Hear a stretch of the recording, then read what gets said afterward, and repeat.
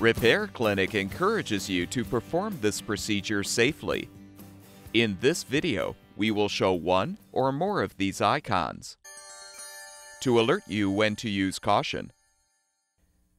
Before you replace the spark arrestor on your leaf blower, make sure the engine and muffler have cooled and the on-off switch is in the off position.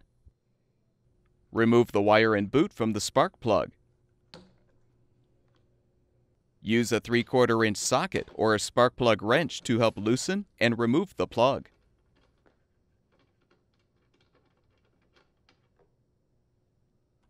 Now use a T25 Torx bit screwdriver to unthread the mounting screws, securing the engine cover.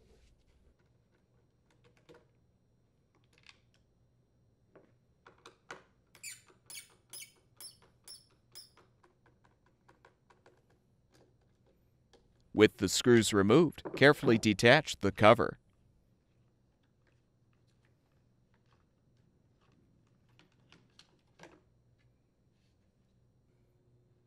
Remove the blower tube from the housing.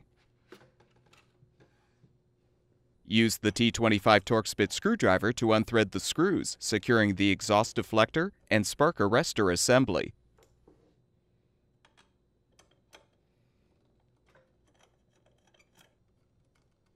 Remove the cover, guide, and deflector.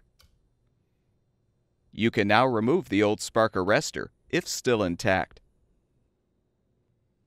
Install the new spark arrestor by aligning it on the muffler with the beveled edge facing inward. Align the guide on the exhaust deflector, followed by the cover.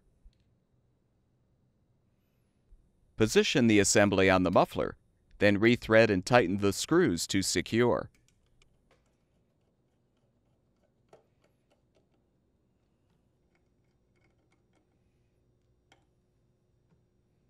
Reinstall the blower tube. Confirm that the throttle linkage is in place. Then realign the engine cover.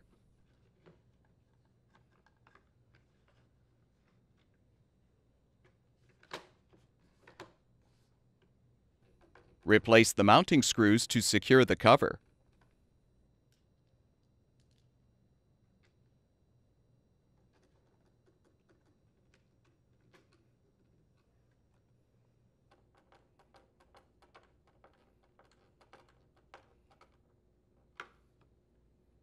Rethread the spark plug. Be careful not to strip the threads by over-tightening. Reattach the wire and boot to the plug. With the repair completed, turn the on-off switch to the on position, and your leaf blower should be ready for use.